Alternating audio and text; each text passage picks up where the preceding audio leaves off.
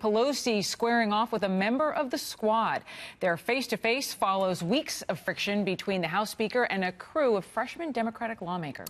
Want to bring in our A-team, David Asman, anchor of Bulls and Bears. Hello, David. Good to see you. Liza Collins, did I get it right? That's it. Wall Street Journal politics reporter. Welcome back to you, Eliza. Thank you. And Judith Miller, adjunct fellow, Manhattan Institute Policy Research. Hello to the three of you. Great panel here. Yes. Really good. Looking good, too.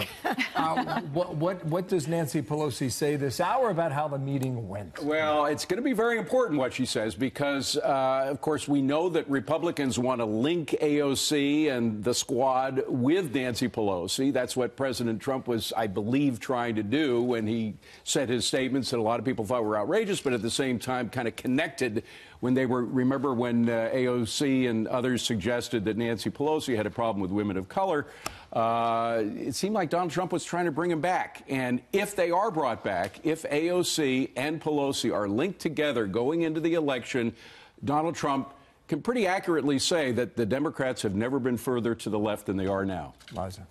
So ahead of the meeting, Pelosi basically said, yeah, I'm looking forward to it, but I meet with lots of people. I expect her to continue to do something like that. She's being a little bit dismissive without completely saying this member doesn't matter, but she's not going to acknowledge or try to acknowledge as little as possible actually the fighting, the infighting. She'll say, I met with one of my members.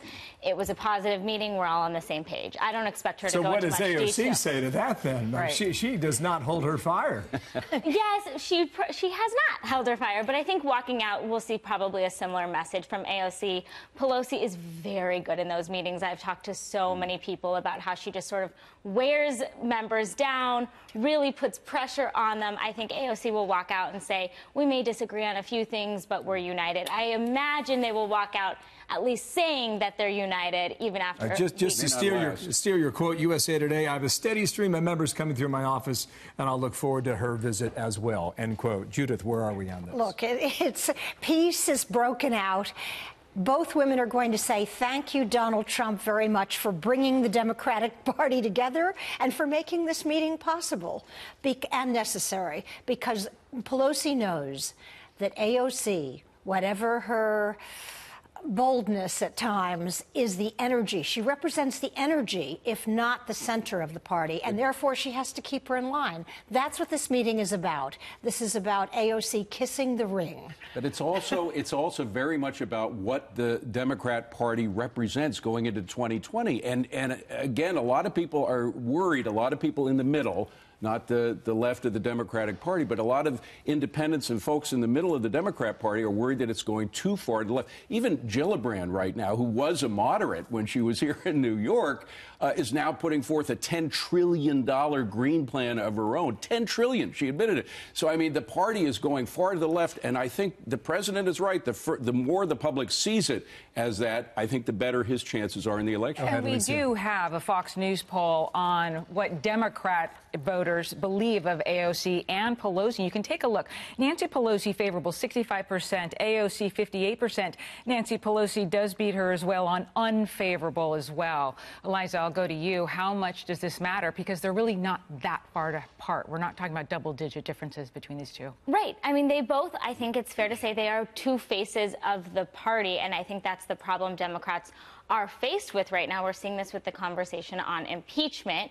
Pelosi is really trying to steer Democrats clear of impeachment because she knows there are a whole bunch of Democrats that need to keep their seats, and they represent red or purple districts. So Pelosi is trying to sort of make those moderates happy, but she also knows that Congresswoman Ocasio-Cortez is popular, so she can't sort of completely push that group away. Not an easy job. Judith, you said thank Donald Trump for bringing the Democratic Party together. Absolutely. I can't recall a time when the Democratic Party has been so split. Oh, I can. And if you think one 30-minute meeting is going to solve all this, I would suggest no. Of course it's not. But what she has to do, what Pelosi has to do, is let young millennials, she has to let the people of color in her party know that this is a big tent, that AOC is part of this party without letting 4 junior congresswomen dominate the party. And I think Nancy Pelosi is perfectly capable of doing that. Oof, I don't know. Well, stand by. She's coming up this hour, so we'll play it for viewers when it happens live. In the meantime, here is Donald Trump Jr.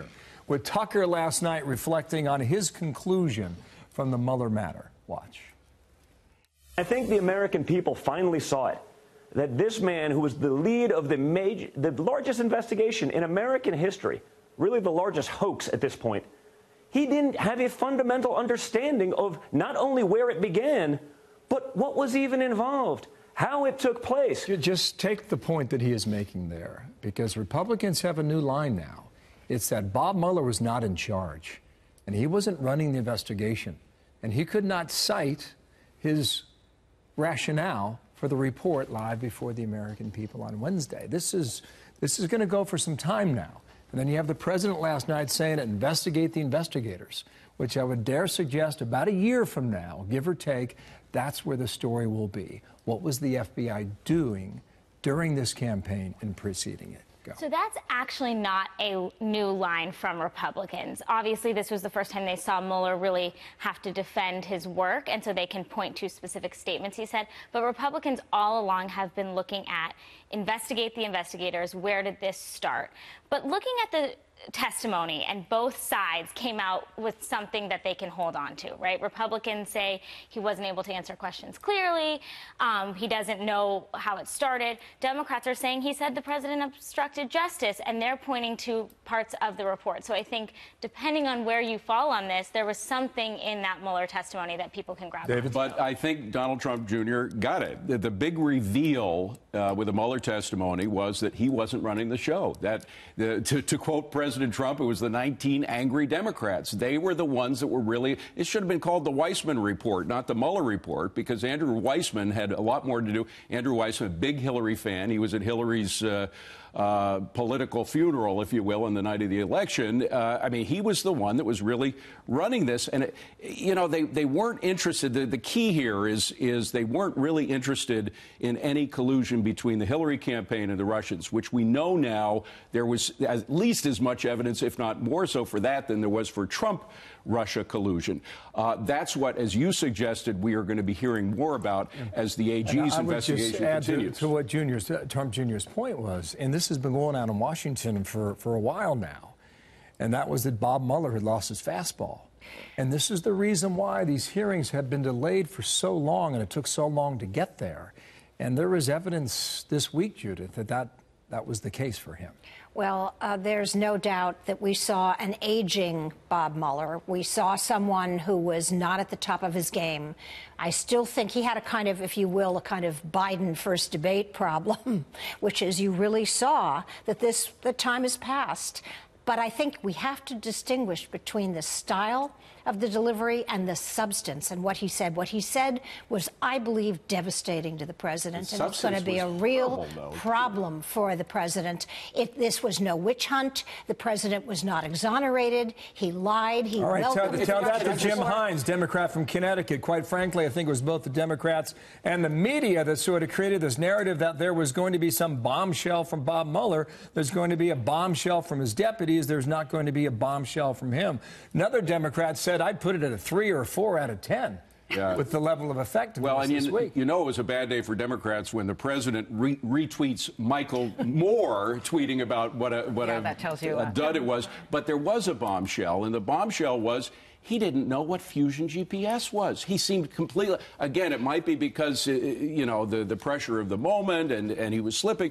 But the fact is that Fusion GPS's role with regard to Russia and the Hillary campaign indicated, I think, far more evidence of Russian collusion on the Democrat side than there ever was on the Republican side. David, 3% of Americans, registered Americans, read the Mueller report, so most Americans don't know what that organization is. But he was responsible for the Mueller report. It has his name on it. If he doesn't know what Fusion GPS... His purview was investigating Russian interference with the U.S. election, correct? And that was devastating. If that was your purview, should you not know what Fusion GPS was? An organization that was hired by the Hillary campaign and that had Russian influence all through. No, the future debate is going to be, we had sweeping, systemic intrusion in our election. What are the Republicans doing about it? On both sides. What did the Democrats do about it when it was actually happening? Mitch McConnell McConnell has blocked the legislation from the House that would strengthen